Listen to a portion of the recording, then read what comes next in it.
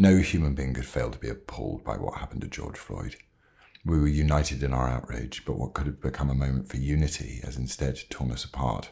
All injustice needs our collective and righteous anger, but the pursuit of that justice should bring us together and not divide us. Not social justice, not climate justice, not black justice, just justice. We must start with what unites us, beginning with trying to see the best in people, and though some will exploit our good faith, we should offer it nevertheless.